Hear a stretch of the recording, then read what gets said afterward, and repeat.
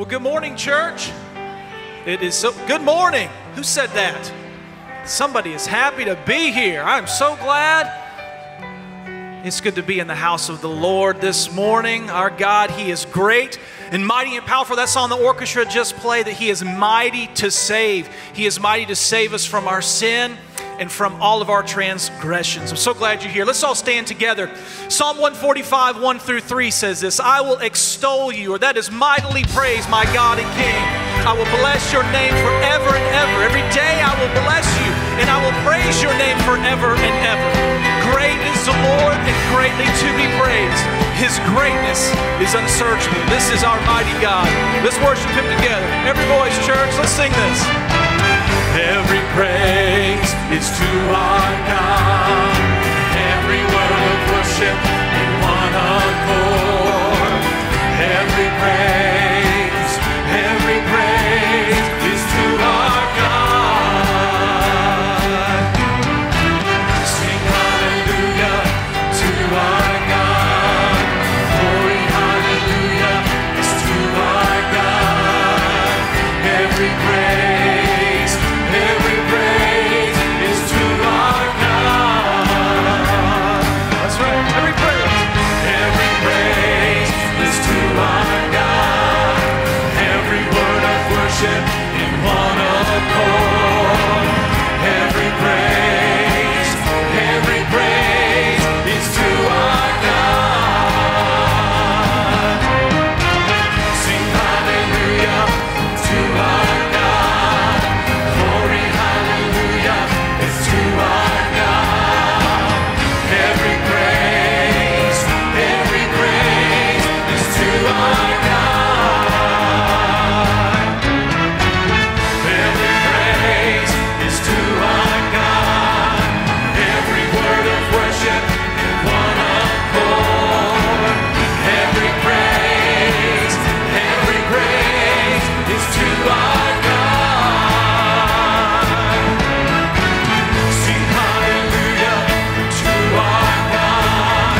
Glory hallelujah is to our God. Every praise is to our God. God my Savior, Healer. God my Deliverer. God my Deliverer. Yes, He is. Yes, He is. God my Savior, declare it. God my Healer. God my Deliverer. Yes, He is. Yes, He is. God my Savior, saves. Healer. God my Deliverer. Yes, He is. Yes, He is. Oh, yes. Yes, He is. Yes, He is. Every praise is to our God. Every word of worship in one accord. Every praise is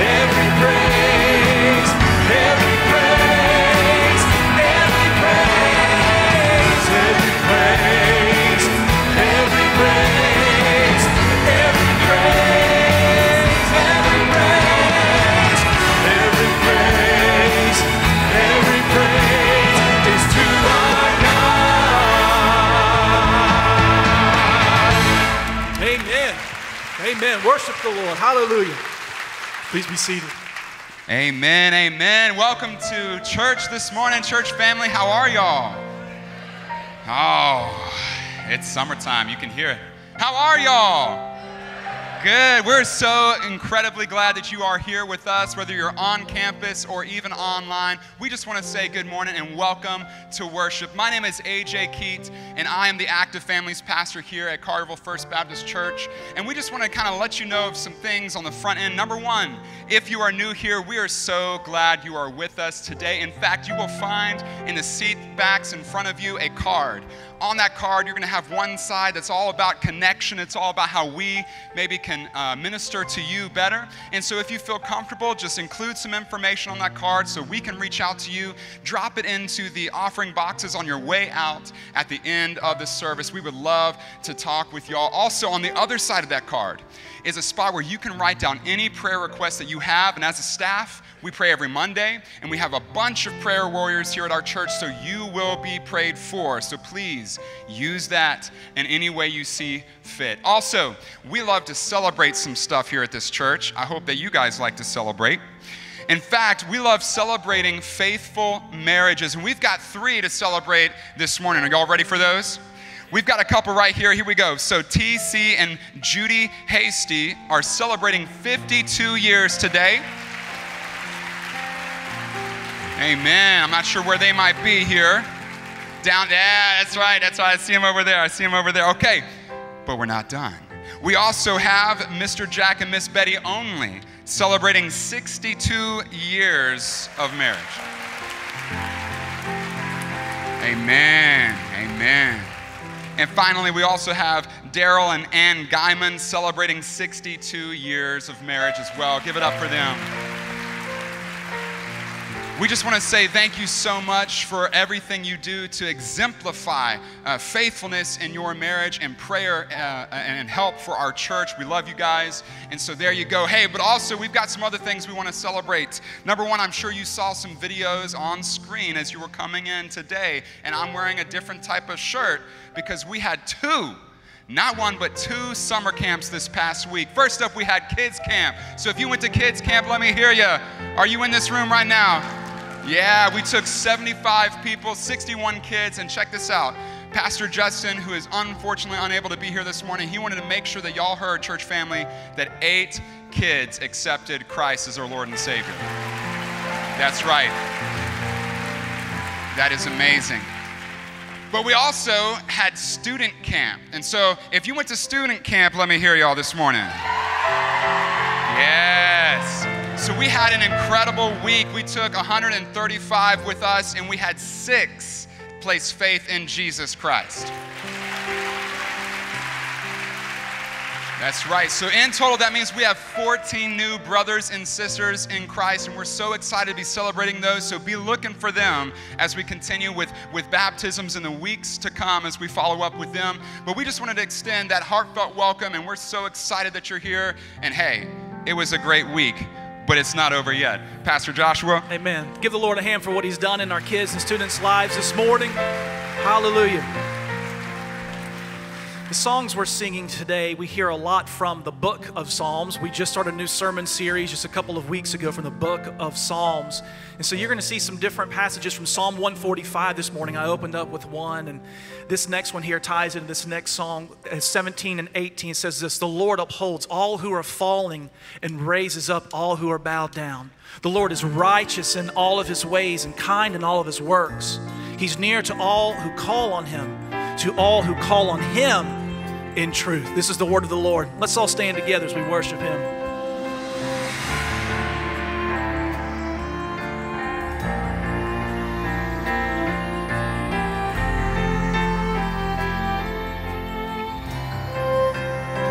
He is near to the broken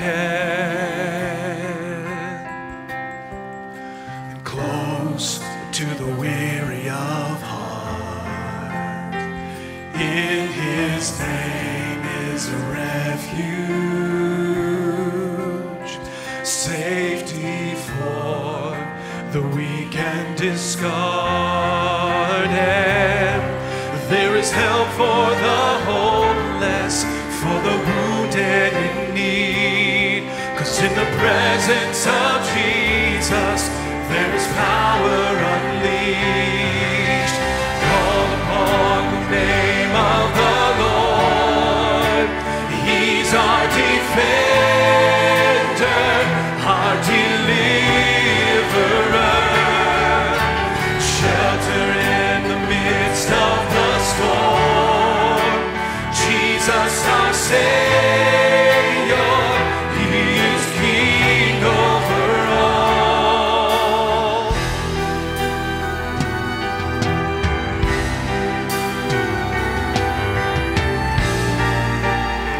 with us. Let's sing this next verse. I will sing of my Redeemer, testify to the touch of his hand. That's right. Sing that out. Lifted me from disaster, set my feet on a solid rock to stand. There is help for the hopeless, for the wounded in need, 'cause in the presence of Jesus there is power unleashed. Call upon the name of the Lord. He's our defender, our deliverer, shelter in the midst of the storm. Jesus our Savior, He is King over all. We call upon the name of the Lord. He's our defender, our deliverer, shelter in the midst of the storm. Jesus our Savior, He is King over all. God is our refuge, our strength and salvation. Almighty fortress is the Lord Almighty. There is no equal, no power beside Him. Forever our champion is the Lord our God. Oh, God is our refuge, our strength and salvation. Almighty fortress is the Lord Almighty. There is no equal, no power beside Him. Forever our champion is the Lord our God. Call upon the name of the Lord. He's our defender, our deliverer, shelter in the midst of the storm. Jesus our Savior, He is King over all. Call upon the name of the Lord. He's our defender, our deliverer, shelter in the midst of the storm. Jesus our Savior, He is King over all. Our Savior, He is King over all. Our Savior, He is King over all. Amen. Give Him praise. He is the King of all. Amen. He is holy and righteous in every way. Next we read in verse 13 of 145, Your kingdom, O Lord, is an everlasting kingdom, and your dominion endures throughout all generations. The Lord Yahweh, He is faithful in all of His words, and He is kind in all of His works.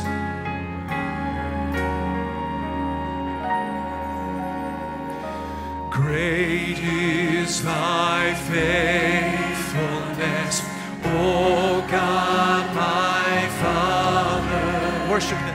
There is no shadow of turning with thee. Oh, that's beautiful, church.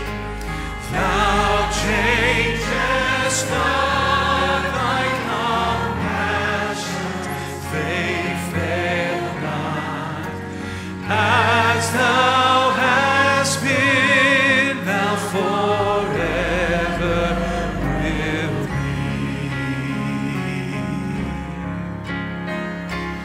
Great is thy faithfulness, Sing it out. Great is thy faithfulness. We declare, morning by morning, new mercies I see. All I have needed, thy hand hath provided. Great is thy faithfulness, Lord, unto me.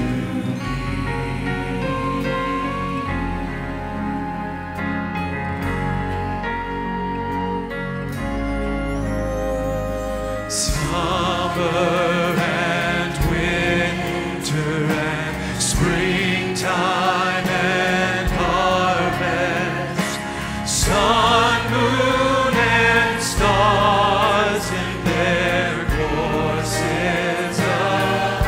Oh, they worship Him.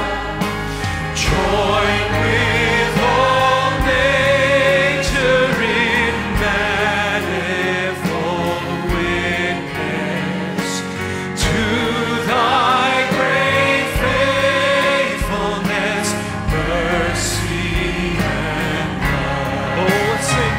Yes, great is thy faithfulness. Great is thy faithfulness. Morning by morning, new mercies I see. All I have needed, thy hand hath provided. Great is thy faithfulness, Lord, unto me.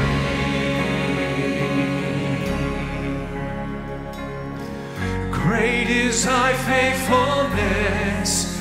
You are faithful. You are faithful. Great is thy faithfulness. You are faithful. You are faithful. Pardon for sin and a peace that endureth. Thine own dear presence to cheer and to guide. Strength for today.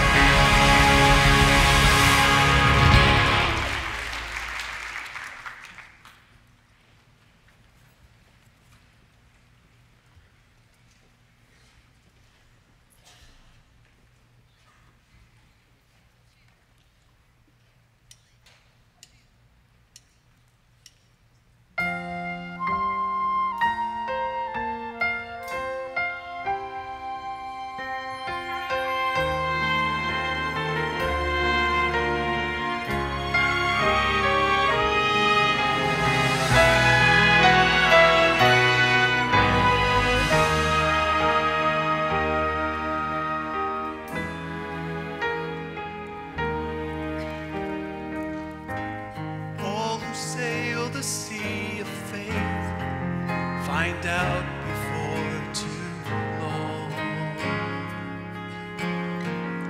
how quickly blue skies can grow dark and gentle winds blow strong. Suddenly fear is like white water pounding on the soul, but still we sail on knowing that our Lord is in control. Sometimes He calms the storm with a whispered peace, be still.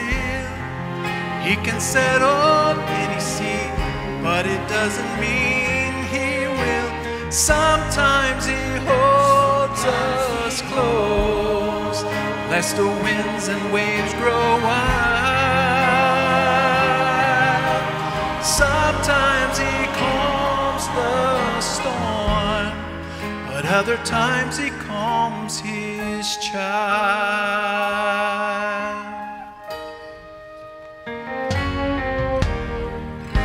He has a reason for each trial that we pass through in life.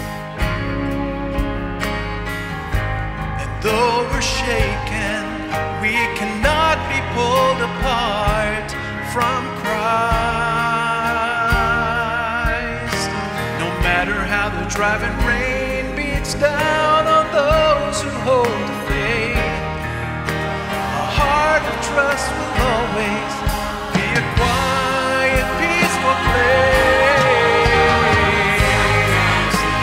Sometimes He calms the storm.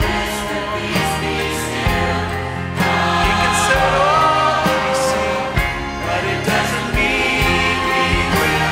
Sometimes He holds us close, lest the winds and waves grow wild. Oh, sometimes He calms the storm, but other times He calms His child.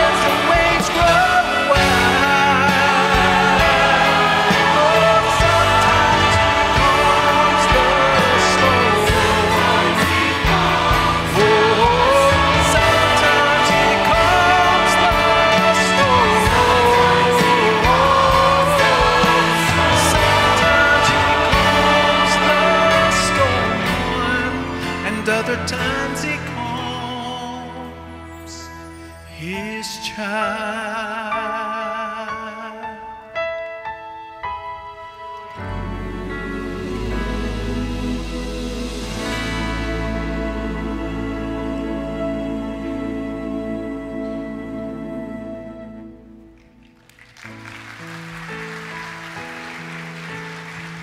Thank you, Ernie, choir and orchestra. The events of this week have reminded me of this passage I want to share with you. Psalms 126, verses 2 and 3.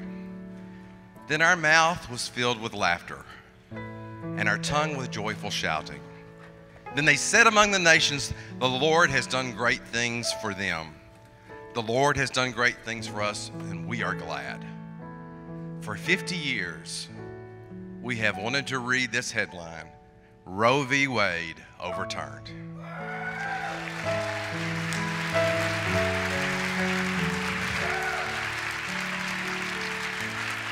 Many of us have prayed for that faithfully. Many of us have worked towards that.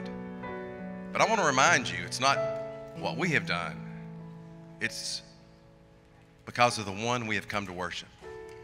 God is in charge. God is sovereign. And it reminds me of some other passages I want to share with you. Proverbs 21:1 says, the king's heart, or justices, are like channels of water in the hands of the Lord. He turns it wherever He wishes.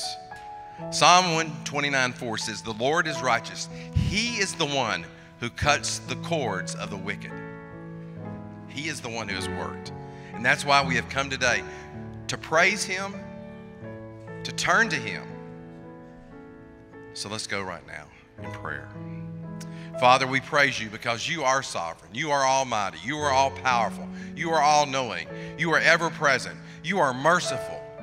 And Lord, we are just in awe of who you are. And Lord, we praise you today because of the things you have done. You have worked in our lives to provide us many good things. But today, Lord, we want to praise you because you have worked within our nation to resolve at this moment an issue that I know grieves you. Lord, we pray for forgiveness for the over 60 million children who have been aborted. Lord, we confess that sin and ask you to forgive us. But Lord, we thank you that you continue to work, that you work in the heart of Justices Alito, Thomas, Gorsuch, Kavanaugh, and Coney Barrett. We thank you, Lord, that you have used them to bring about this decision. And right now we pray for their protection. Lord, we thank you for the leaders who put them in place, that you use them for your glory. But Lord, the work is not done. The work continues because you need to empower us, your church, to continue to be a lighthouse with a message that every life counts, from the one that is conceived to the one that's on the deathbed. Every life counts. And Lord, we need your discernment for direction as a church, a local church, and the great church, about how we can continue to be used by you to say that every life matters, that every person matters, that life is precious. But also, Lord, we need you to empower us through your Holy Spirit to say that life is nothing without Jesus. That life is not truly complete until someone comes to know Jesus as Lord and Savior. Lord, there may be someone in this room today who does not know Jesus as their King, Jesus as their Savior, you as their Father.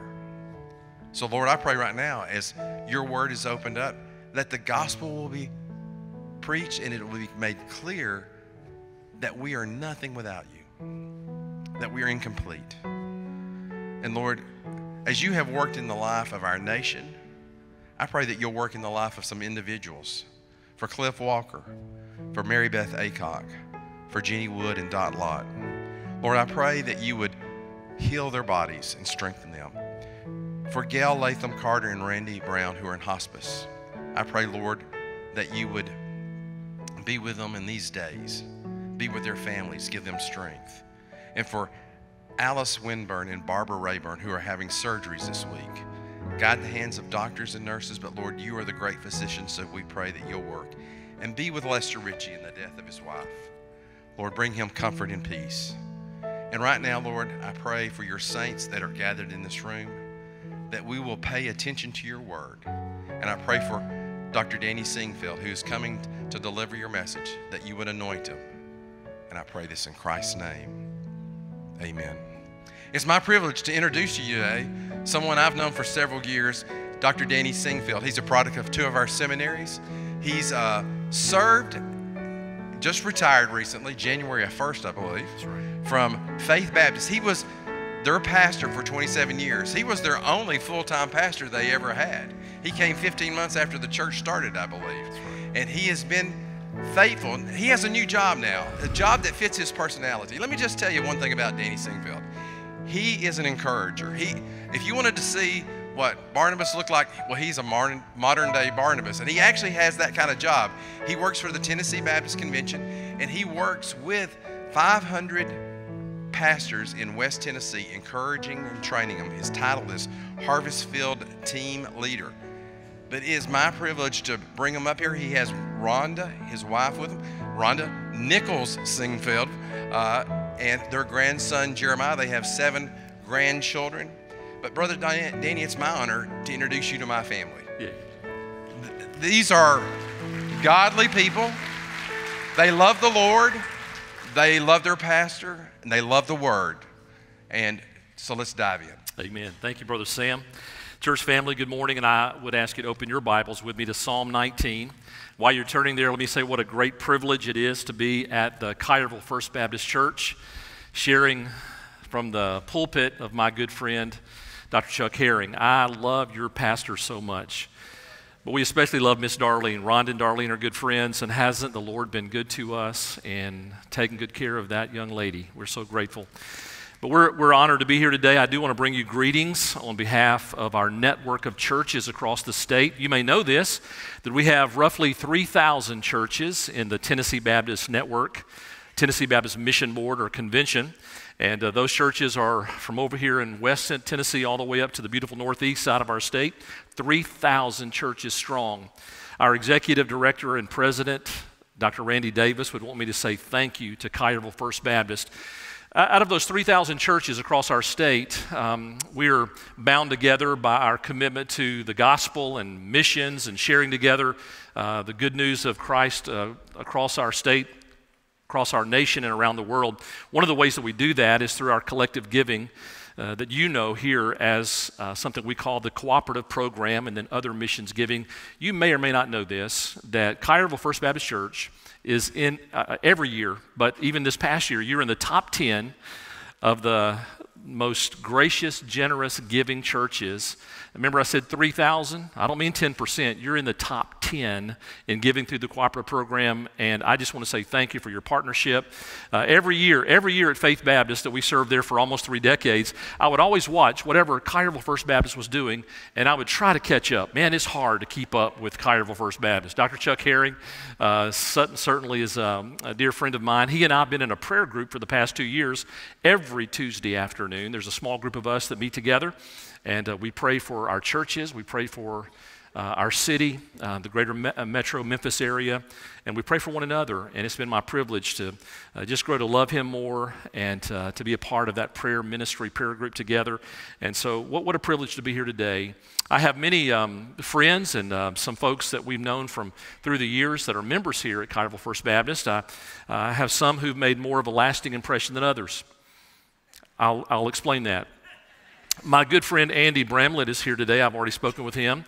I first met Andy on the football field our senior year of high school. He was playing for another team, and I was playing for the good team. And I met Andy that night on the opening kickoff. I was on the kickoff team. He was on the kickoff return team. And I just want you to know that I still have that lasting impression of his face mask in my chest to this day. That's been a long time ago. But we love you. Thank God for the blessings of the ministries, the vast ministries, the great mission heartbeat that you have here at Collierville First Baptist.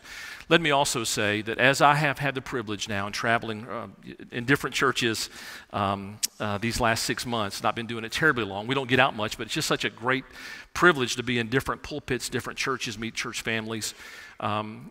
One of the things that I'd want to do today, I don't know what your polity is, and I didn't even ask permission to do this from Pastor Chuck. I'll ask forgiveness. My wife Rhonda and I would like to become honorary members of Collierville First Baptist Church. If I can get a second. All in favor say aye, clap, whatever. And certainly there are none opposed. So we're honorary members of Collierville First Baptist. So what that means is, do you guys still pass out offering envelopes? I'll be looking for my offering envelopes in the mail sometime. But I know they'll be arriving soon. But we're so thrilled and thankful to be a part of what God's doing here at this wonderful church. And so thank you for your prayers for us, as Brother Sam mentioned a moment ago, as we do travel.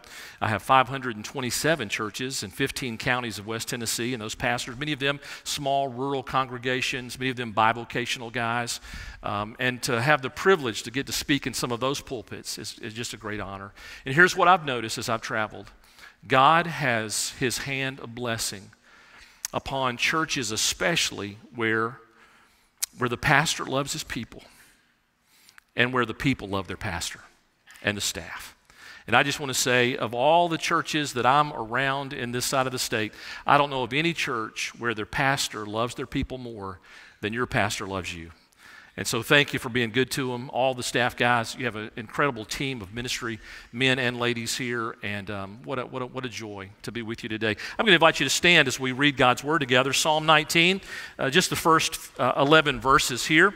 As I am joining in on the study in Psalms, this series on the Psalms during the summer season. And the scripture says here, this is a Psalm of David, beginning in verse 1, "The heavens declare the glory of God, and the firmament," that's the vast expanse of the heavens, the vast expanse of the skies, "shows his handiwork. Day unto day utters speech, night unto night reveals knowledge. There is no speech nor language where their voice is not heard. Their line has gone out through all the earth, and their words to the end of the world. In them he has set a tabernacle for the sun, which is like a bridegroom coming out of his chamber, and rejoices like a strong man to run its race. Its rising is from one end of heaven, and its circuit to the other end, and there is nothing hidden from its heat. The law of the Lord is perfect, converting the soul. The testimony of the Lord is sure, making wise the simple. The statutes of the Lord are right, rejoicing the heart. The commandment of the Lord is pure, enlightening the eyes. The fear of the Lord is clean, enduring forever. The judgments of the Lord are true and righteous altogether. More to be desired are they than gold, yea, than much fine gold.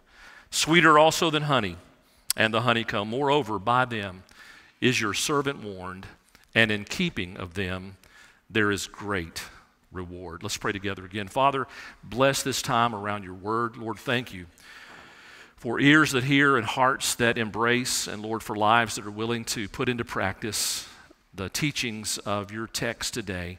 God, I pray that you would meet with us, and I pray, Lord, that you'd help us to respond in any way that you call us today. In Jesus' name we pray.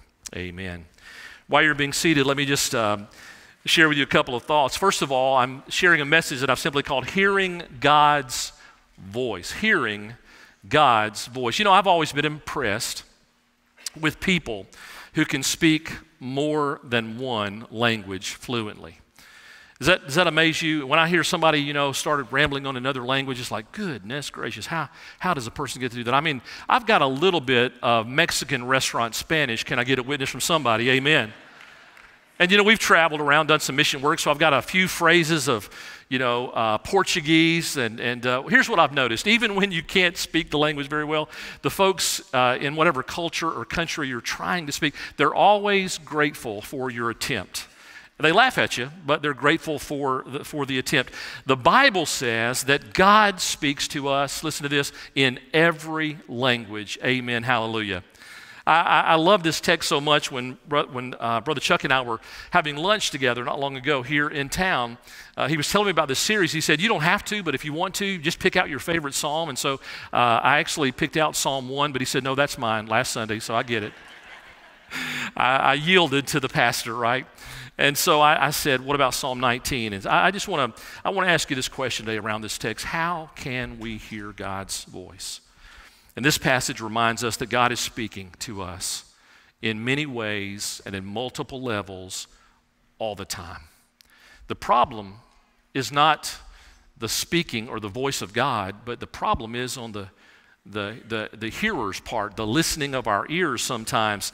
Let's just look at what King David says here about the variety of ways that we can hear God's voice. And the very first way that we are reminded of how to hear God's voice is simply, as he has put it, the clear voice of God in the skies. When he talks about creation, listen to it again there in verse number 19, verse 1. The heavens declare. There's this declaration, there's this proclamation, there's this voice sounding out from the heavens, the voice of God, and the clear voice shows up in his handiwork, the skies, the firmament is called it. I want you to notice two or three things about this particular way that God speaks to us, how he speaks to us through creation or through the skies. First of all, that is an undeniable message. Listen to what it says again. The heavens declare the glory of God, and the firmament, the vast expanse, shows his handiwork. Here's what I want you to take away from that. When you see something as beautiful as the creation of the world, or the creation of the universe for that matter, it absolutely screams the message that there is a creator. When you see something of such beautiful design and such incredible intricacy and extravagance and the beauty of all that we behold, when you see that design, it screams out loudly the message, there is a designer who put it all together. Whenever there's a creation, there must be a creator. Whenever there's design, there must be a designer. Recently, we were joining together with other Southern Baptists for our convention, our annual meeting over in Anaheim, California. By the way, a very beautiful part of our country. Southern California, I would take the temperature every day here in the summer, amen. Brother Chuck and I, we got to see each other there as well, and Rhonda and I decided that we were going to practice something that's kind of new for us. Rather than renting a car in Los Angeles and try to drive in that crazy traffic, we decided we were going to become Uber champs. You know what an Uber is? Yep. So I've got the app on my phone. We called up the Uber. It arrived safely. And the very first ride that we caught from the airport over to the convention center hotel was a young man who was driving a brand new, very expensive, very nice Tesla. And I mean, it was a good ride. We had a great time. And so I just said to the young guy driving, I said, man, this is a nice car. And from the moment I said that till the time we ended up at our hotel, he was telling us all the features about this wonderful car. He said, this car even drives itself. And I said, well, don't do that. You just keep your hands on the wheel. And he was telling us about the engine and how fast it was and all these technical things. And I was just thinking about that moment. What if that young man driving that Tesla had told us, you know, it was an amazing thing. There was a tornado that came through town here, and it hit a junkyard. And out of that tornado's terrific, you know, tearing up that junkyard, this Tesla showed up on my front porch, on my front doorstep. Well, we would have thought, the thing that you're thinking, that's nonsense, that's crazy, and yet we live in a world where people say such foolish things. The Big Bang. You know, I believe the Bible. I believe that the Scripture says that God created the heavens and the earth. He spoke, and there was a Big Bang, and everything was, you know, formed together according to His design. Amen. That's the Big Bang. When God speaks, there's a Big Bang that goes on. In fact, Psalm 14:1 says, "The fool has said in his heart." The fool has said in his heart, there is no God. Only a fool would believe something of that kind of a story of just circumstance and chaos. That comes beautiful creation. Not only is it an undeniable message, it is an unchanging message. Listen to verse 2. Day unto day, every single day, the creation speaks. It utters speech, and night unto night it reveals knowledge. King David would say this in another beautiful psalm, Psalm chapter 8. I love these verses 1 through verse 1 and then verses 3 through 4. Listen to it. O Lord, our Lord, how excellent is your name in all the earth, who have set your glory above the heavens. And then David would say this, when I consider your heavens, the work of your fingers, the moon and the stars which you have ordained. Then he asked the question, what is man? He would say it like this, who am I that you would even know my name, that you would even acknowledge me? What is man that you are mindful of him, or the Son of Man that you visited him? Can I just say to you today, every once in a while, in our very busy and crazy world with, 7 going on 8 billion people on this planet, every once in a while we can feel a little intimidated by the vastness of it all. But I just want to remind you today, somebody needs to hear this. God in heaven, who created the heavens and the earth, He knows your name. And He knows what you need today. He knows where you are. He knows what's going on in your life. And not only does He know your name and does He know all about us, but He cares deeply for you. The fact that God, who created everything, looks down and loves you individually, loves us as the crown of His creation. I just wanted to remind you of that today. Back when I was growing up as a young boy, one of my favorite places to go and favorite times of the year was in the summertime. We had the privilege to spend some vacation down on the farm with my grandparents. My dad's mom and dad, Papa and Mama Sinkfield, lived down in the Mississippi Delta. They lived in Tallahatchie County. He was a cotton farmer and had a wonderful spread of land. Right across the street was the Tallahatchie River. It was a mecca for boys to get into trouble. Amen. We just had so much fun. The big barn to climb up in the loft, and we just had a wonderful time. Do you know, if you've ever been down to the Delta or some parts of our country that are rural, when the sun goes down in the Delta, brothers, it gets dark, serious dark. Amen. I mean, there are no city lights. There's no street lights. I mean, I don't even think they have, lightning bugs down there. It was just dark. And so Papa Sinkfield, the ritual was that we would get in the bed, and he would come into the bedrooms, my cousins and I, my brothers and I, and he would bring this thing, a spray can with a lever on it. And I believe that I saw on that lever, he said, boys, cover up for a moment. But there was a skull and crossbones on that thing that he was, mosquito spray, right? You know what that was? That's why we have respiratory issues to this day. But when he turned off the light, brothers, you better know where you are, because it got really, really dark. And every once in a while, we would sneak out on the front porch, or we would look up into the heavens out the window. And when it's dark out in the country like that, you can just see forever. And the stars and the beauty of it all, the vastness of God's creation. It just simply reminds us. And every once in a while in that old Mississippi Delta, every once in a while the storms would come rolling through. I mean, even in the daytime, the afternoon, the skies would get dark and the lightning would start to crackle, and the thunder would begin to roll. And we always kind of were worried about when storms came, because my Papa Sinkfield, he was scared to death of a storm.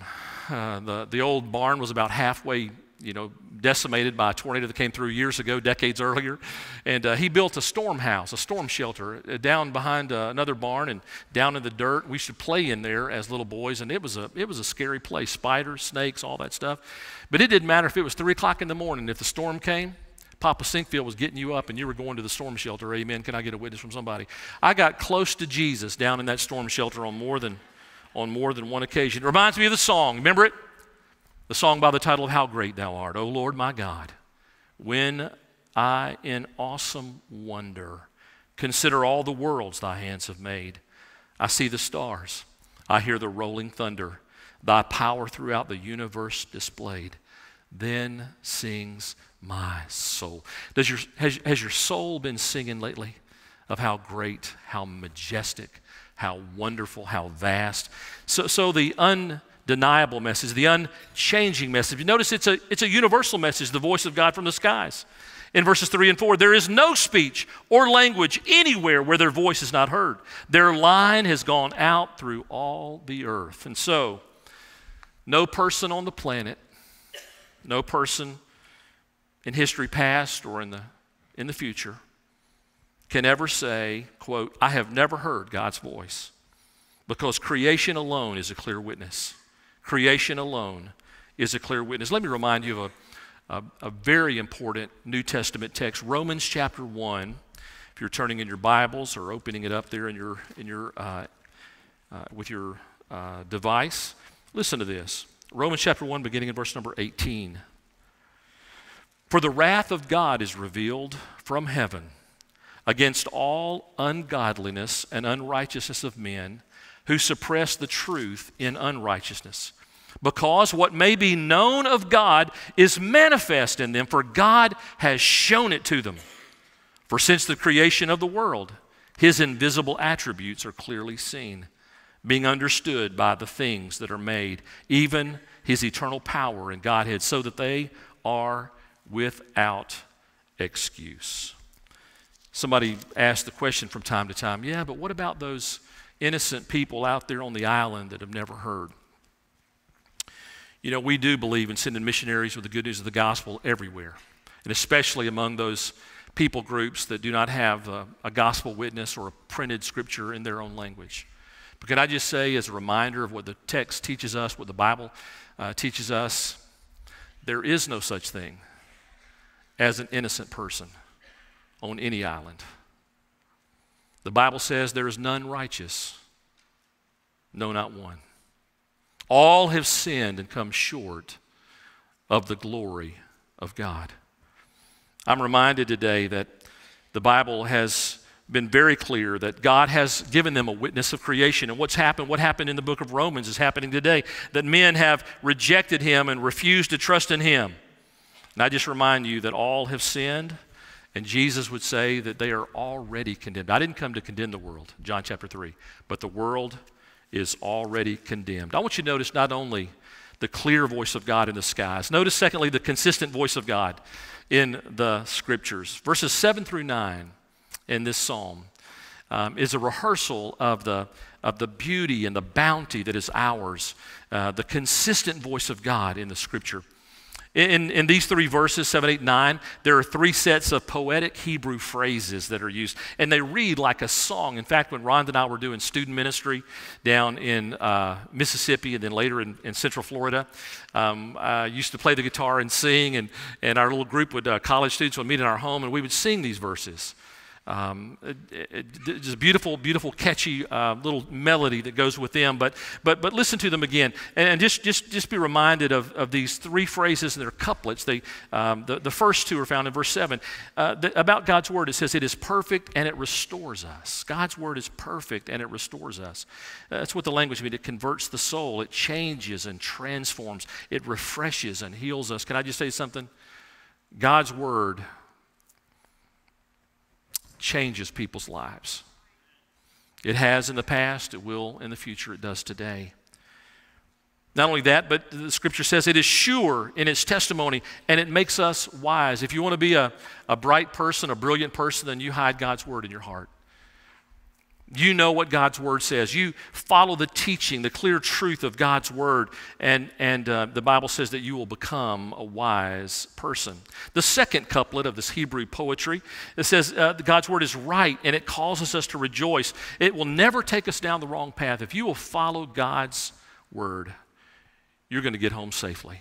It's going to lead you in the right ways and the right places. The second part of that phrase, it is pure and it enlightens us. It is undiluted, unpolluted from worldly philosophies. And by the way, thank the Lord, and your pastor has been on the front lines of helping to encourage this, to not only be reminded that the Scripture is true and trustworthy, that it is infallible and inspired by the hand of God, the Spirit of God, but also the gospel.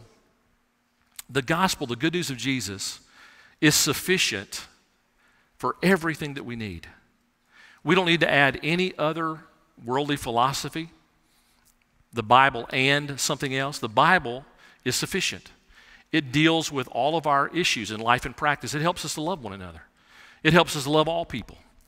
It helps us to treat people the way that they ought to be treated. It helps us to understand what are the important issues in life. The great commandments: to love God with all of your heart, soul, mind, body, and strength, and to love God, to love God with all of your heart, mind, body, and strength, and to love your neighbor as yourself. That's the great commandments. And the great commission to make disciples as we go into all the world, to share the good news of the gospel with everybody, everywhere, all the time.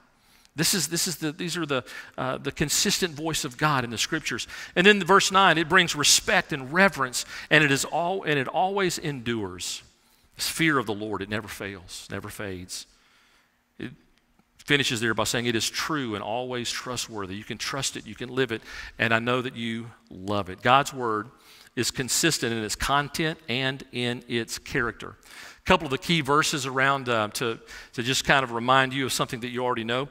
In 2 Timothy chapter 3, I love this, and I know you've heard these verses plenty of times here at Collierville First Baptist. Listen to it again. All Scripture is given by inspiration of God and is profitable for doctrine, for reproof, for correction, for instruction in righteousness, that the man of God may be complete, thoroughly equipped for every good work. Listen to this. 2 Peter chapter 1, verses 20 and 21. Knowing this first, that no prophecy of Scripture is of any private interpretation. For prophecy never came by the will of man, but holy men of God spake as they were moved by the Holy Spirit. Can I say one thing, just as a deep appreciation of mine for your pastor? Your pastor loves God's word. You can't be around very long with Brother Chuck, but he's not talking about preaching. I mean, he loves to preach. He loves you. He loves this church. He is a preacher of the gospel. He is a Bible preacher and teacher. And what a blessing you have to have a shepherd that opens up his Bible every week. And I'm reminded from time to time that there are churches or so-called churches around, they never hear their pastor say, "Open your Bible." They hear a story. They have a couple of insightful illustrations, and maybe they close with a verse of Scripture. But your pastor does it right. He teaches every week all the time, directly from the truth of God's word. And never take that for granted. You always ought to say, thank you, God, for our pastor who loves your word. I want you to notice the third theme that comes out here. Not only the clear voice of God from the skies and the consistent voice of God from the scriptures, but notice the convicting voice of God in the soul.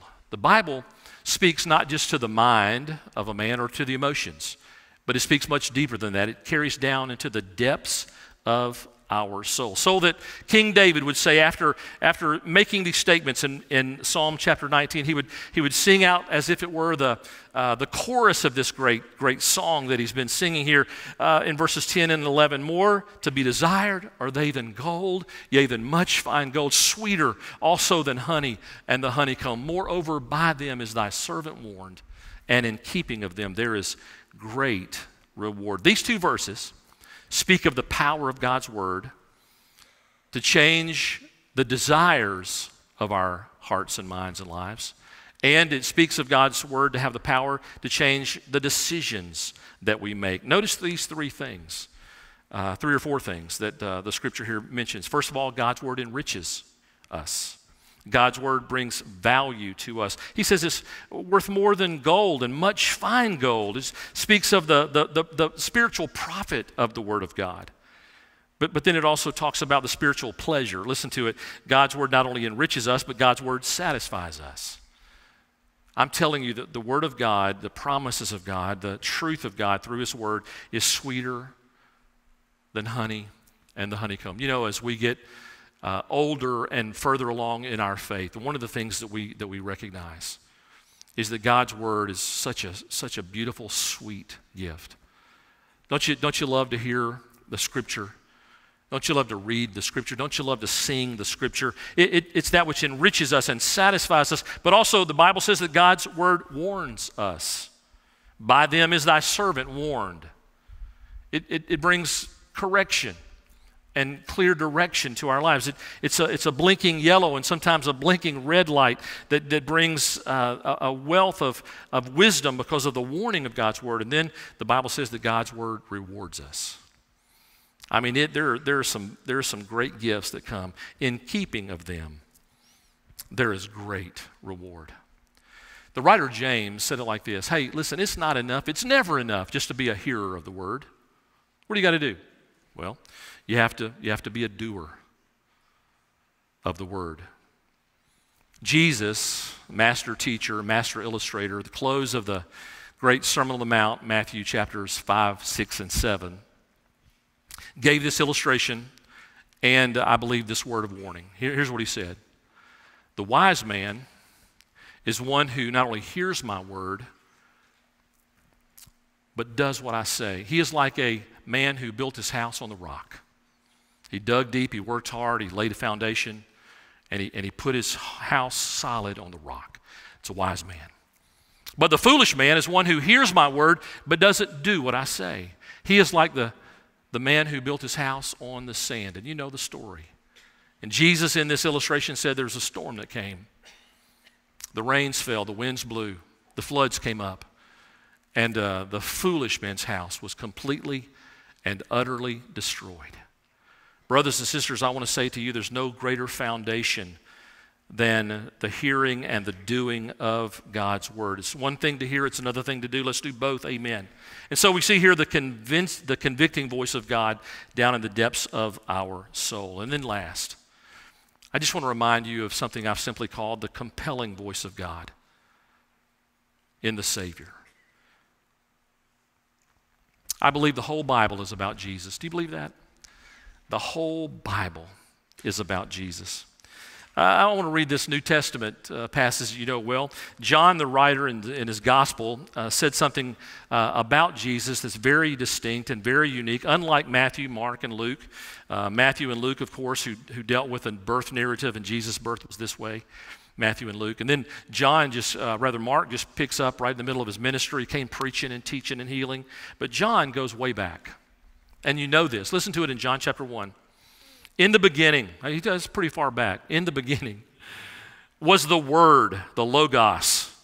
And the Word was with God, and the Word was God. He was in the beginning with God. All things were made through him, and without him nothing was made that was made.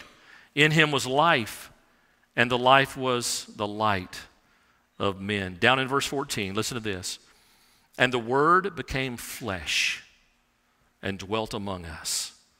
We beheld his glory, the glory as of the only begotten of the Father, full of grace and truth. I want to remind you that the Word became flesh and dwelt among us. That's what John the writer said. Sometimes the Pharisees or others who were hearing Jesus teach, they would say, show us the Father. And Jesus would say, when you've seen me, you've seen the Father. Jesus is God who wrapped himself in the human flesh, and he lived with us for a while. He tabernacled. He dwelt among us. He lived a sinless, perfect life. He died for our sins. He was buried in a borrowed tomb. He rose again, and brothers and sisters, Jesus is coming again. I mean, the story is continuing on. And so we're reminded of what Jesus said to the Pharisees when they were confronting him about his authority. In John chapter 5 and verse 39, he would say this, you search the scriptures, for in them you think you have eternal life, but these are they which testify of me. Now, when he was talking about searching the scriptures, what scriptures what did he have in mind? He had the Old Testament in mind. He had the law and the prophets, basically, is what they were looking into, and the history of Israel. These scriptures that you're searching, if you look hard enough, deep enough, you're going to see me there. Jesus is the subject matter, the primary character, the primary theme of all the Bible. In fact, listen to Jesus' own words when he said it on the road to Emmaus. Remember that? Luke chapter 24 and verse 27.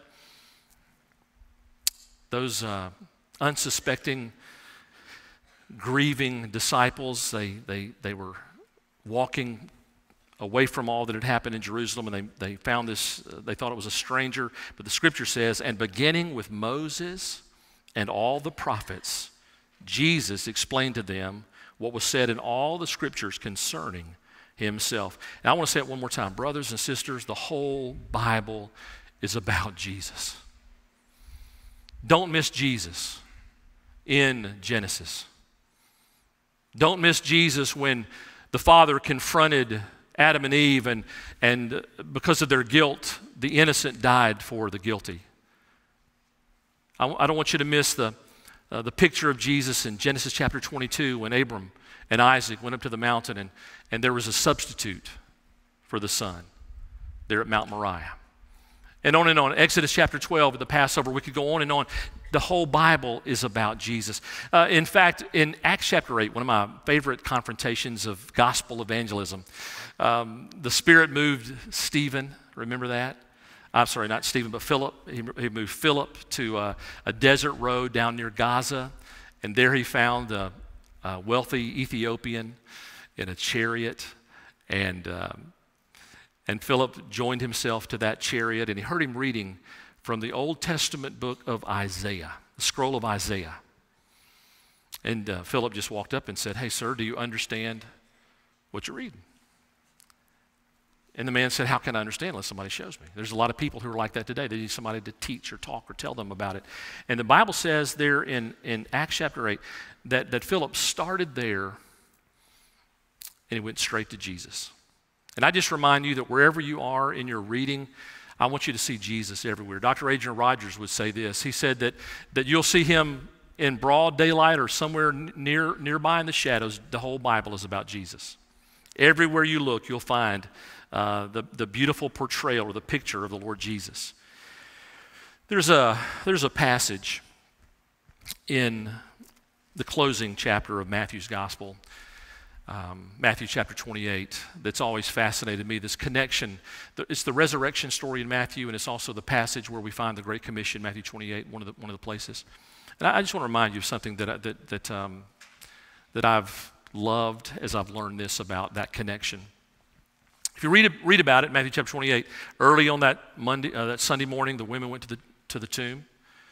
And there had been a miracle that happened. An angel met them there and said, he is not here, he's risen. And the angel said to the women, tell his disciples, tell his brothers to go to Galilee and he will meet them there. A little bit later, as the ladies are leaving the tomb, the garden tomb, none other than the resurrected Lord Jesus meets them there, and they worship him. And he says to the ladies, go tell my brethren to meet me in Galilee. I've thought about that from time to time. What's the connection, the spiritual connection between the garden tomb of resurrection and the Great Commission there in Galilee? What's the connection there? Here's what I believe it is. I believe that the disciples, with all of their confusion and all of their fears and all of their failures during those moments, they had to come to a place where they fell back in love with Jesus. And the best place on the planet for them to do that was where it all began. It all began in Galilee. That's where the earthly ministry of Jesus happened. Where they first heard his voice, where they first dropped their nets, where they first said, yes, Jesus, I'll follow you, I'll serve you anywhere. They first saw the miracles there. Let me ask you this question. Have you ever had a moment where you went back to your Galilee, that place where you first fell in love with Jesus, when you really believed, when you really understood what it meant to be a follower of Christ? I think that's what that connection was all about. Not terribly long ago, I was going through a box of old books, and I opened one of them up, and I found a treasure there on the top of that box. It was my boyhood Bible that I'd gotten the summer that I had come to know Christ as a 12-year-old boy, and my mom was so glad that I got saved. She bought me a Bible. My name was on the front of it, and I used that Bible all through my middle school, high school, and into my college years, and I came across it, and there it was with all my little handwritten notes and unremarkable sermons in that little Bible. And I thought about bringing it, but it's pretty fragile now, and in that Bible was a handwritten outline of a sermon that I preached when I was 15 years old, and it was that night that my father came to know Christ. And I pulled that little boyhood Bible out of that box, and I could feel the heat from it, Brother Sam. I remembered what it was like when I really trusted that the power was in the Word, that God's Word is enough. It's all we need. And I just want to remind you of that today. And one of the things that I've been asking folks to do, and they're embracing God's Word and falling back in love with Jesus, is to get on our hearts what God has on his heart. I want to ask you to do something as a part of our invitation today. Among other things, I have brought with me a little card, and I do have permission from your pastor to do this. It's called a Harvest Prayer Reminder card. It's just this little, pretty much a blank piece of paper.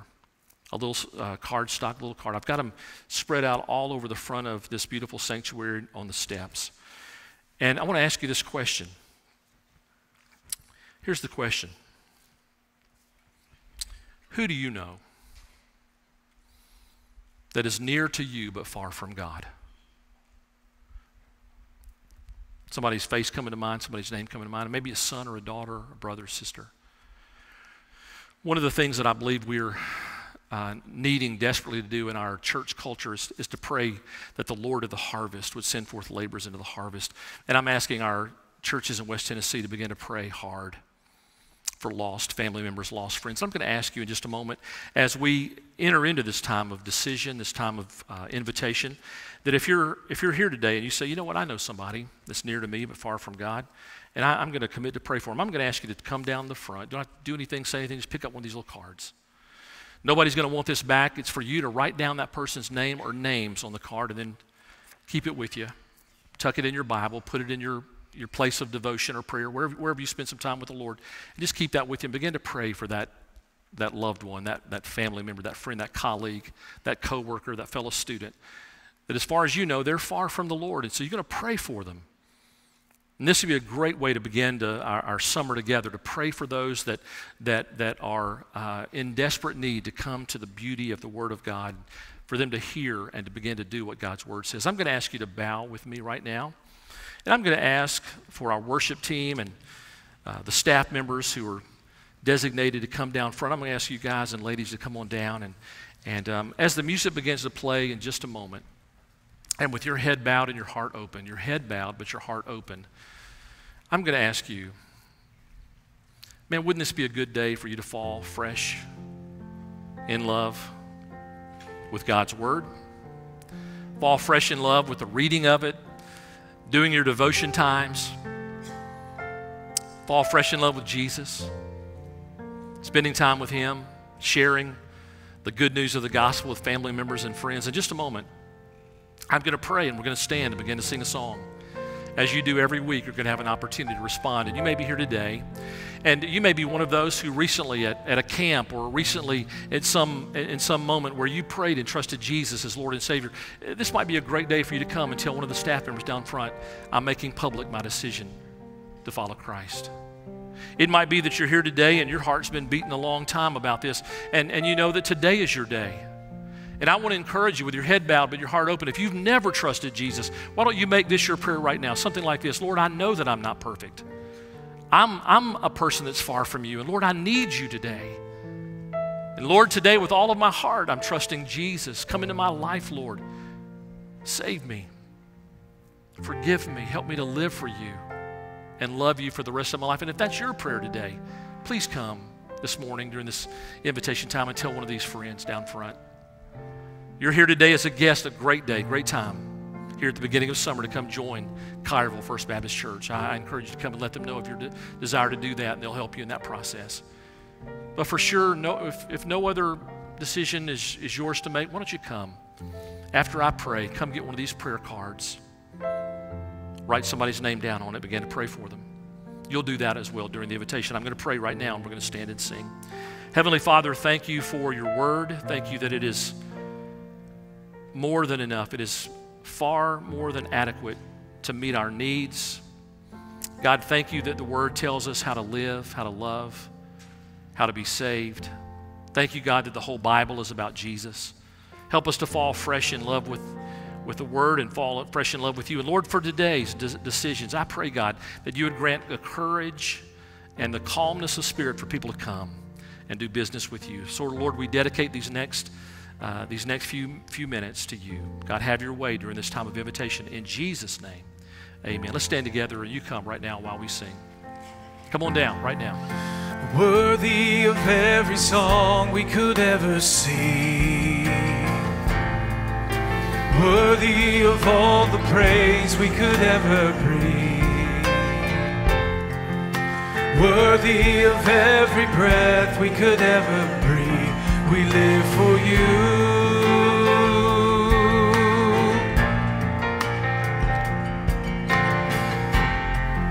Jesus, the only one, every other name. Jesus, the only one who could ever save. Worthy of every breath we could ever breathe. We live for you. We live for you.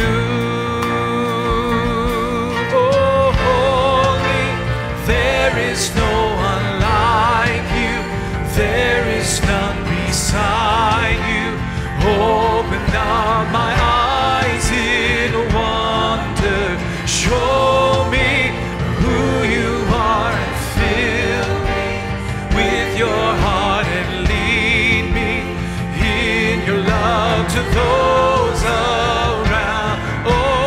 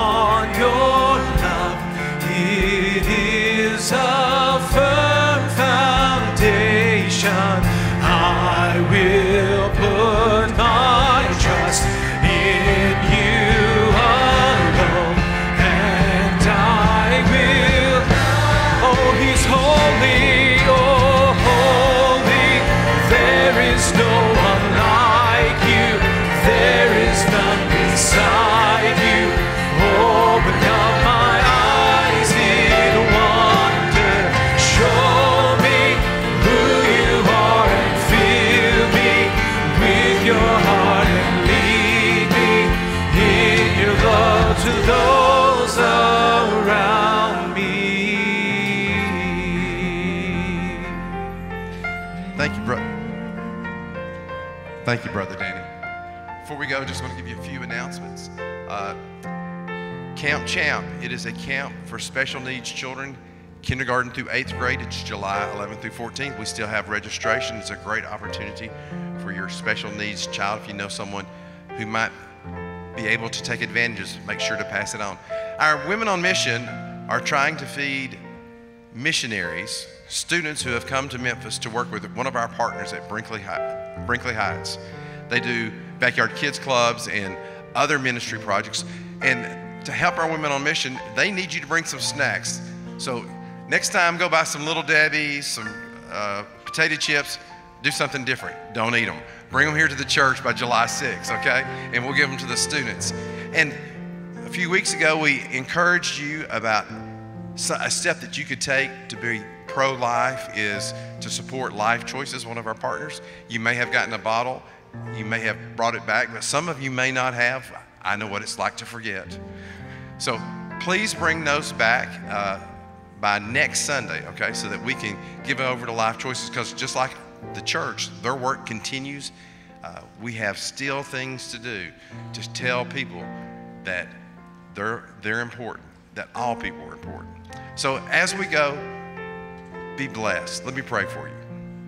Father, we come right now. We thank you for this word. Lord, we thank you that you have given us the word. Lord, I pray for your people as they go this week. I pray for myself, that we won't be so busy that we won't spend time with you in your word, because your word is truth. Your word provides direction, encouragement, life. Lord, so help us this week be in your word. Renew us through it. Renew our love for it, so that we might be used for you, for your glory, that we might bless others by sharing about what this word says, that we all need Jesus, that he's the way, the truth, and the life, that no man goes to the Father but by him. And we pray this in his name. Amen. Be blessed.